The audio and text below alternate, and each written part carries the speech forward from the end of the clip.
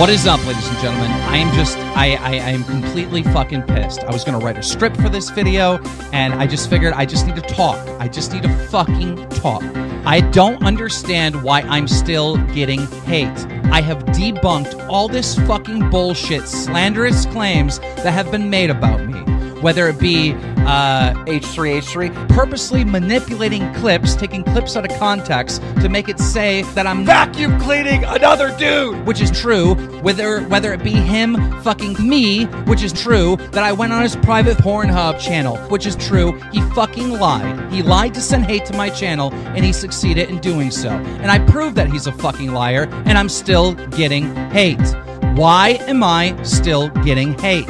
Yesterday, I uploaded a video about H3 lying about me getting his fucking stretched asshole out to the whole world when it's the fucking URL of his goddamn channel. These people have all lied about me, but not just lied about me, lied to their viewers. Subscriber trust is everything, all right? Why am I still getting hate? Thank you for listening.